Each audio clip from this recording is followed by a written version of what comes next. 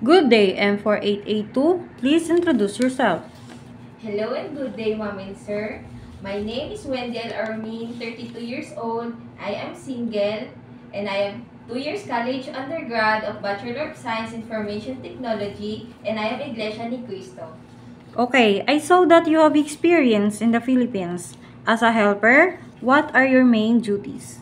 As a helper, my duties and responsibilities are cleaning, cooking, and pet caring, child caring, marketing, car washing, and car driving, ma'am.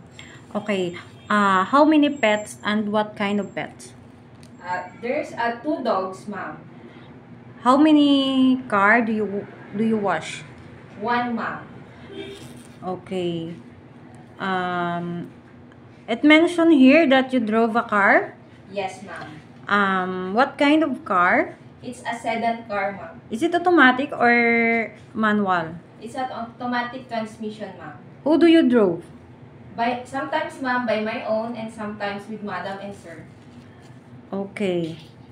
Based on your information sheet, you don't have experience in taking care of a newborn baby. But is it okay to you to take care of a newborn baby? Yes, ma'am. Okay. Can you tell me how do you prepare the milk of a newborn baby? Yes, ma'am. First, wash your hands and sterilize the bottle.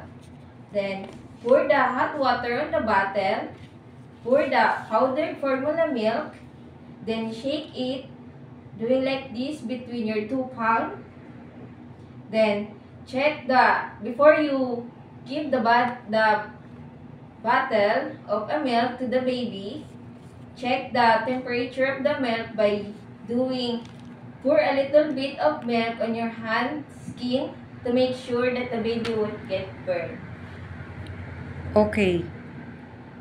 If the baby is crying, what would you do?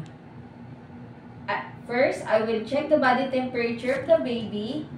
If the baby doesn't have fever, then I will check the diaper if full so that I can change it immediately. I will check if the baby is hungry. Then I will find ways to stop baby crying by singing lullabies. But if the baby still not stop crying, I will call the attention of the parents or my employer. Okay. Why do you want to work in Hong Kong? The love to my parents drive me to work in Hong Kong.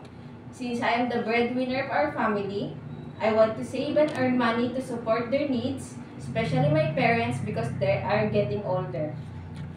How long do you want to work in Hong Kong? As long as my employer needs my help, ma'am. Do you know how to cook Chinese food? No, ma'am. Since I am a first-timer, ma'am, but I'm willing to learn to cook Chinese foods and I am a fast learner. Okay. How will you learn? I will searching, ma'am, in Google, cookbooks, and YouTubes, ma'am. Okay. Is it okay to you to share room with kids? Yes, ma'am. Is it okay to you to take care of elderly? Yes, ma'am. If one of the member of your employer don't know how to speak English, is it okay to you to learn Cantonese? Yes, ma'am. I saw that you have a men cut. Yes. Is it okay to you to make it long, in a shoulder level or in your ear level? Yes, ma'am. Okay. And also, I saw that you have braces in your teeth. If your employer will request it to remove, is it okay to you? Yes, ma'am. Okay. Are you willing to accept the holiday setup by your employer and willing to work on Sunday? Yes, ma'am. Are you prepared to eat the food that your employer provides? Yes, ma'am. Okay. Message to your future employer. To my future employer, if you will choose me and hire me as your helper, I will promise to do my best to serve your family. I will obey all the house rules. I will prioritize my job. I will take good care of the children or elderly. I will treat your family as my own, and I will finish my 2 years contract or more. Okay, thank you so much, M4882, Miss Wendy. Thank you, ma'am.